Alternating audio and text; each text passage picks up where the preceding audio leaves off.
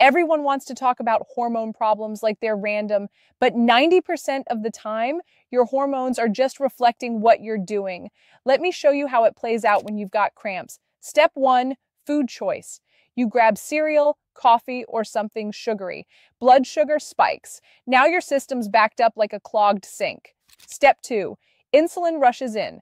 Think of it like a frantic plumber trying to clean the mess. But when insulin stays high, cortisol tags along. Step 3, hormones go off track. High insulin plus high cortisol, bad combo. Cortisol blocks progesterone receptors.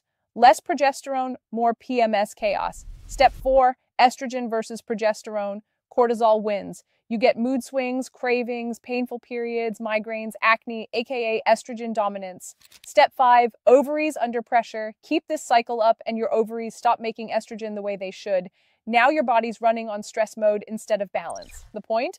Cramps don't just come out of nowhere. They're your body reacting to what you're eating, drinking, and stressing over every day.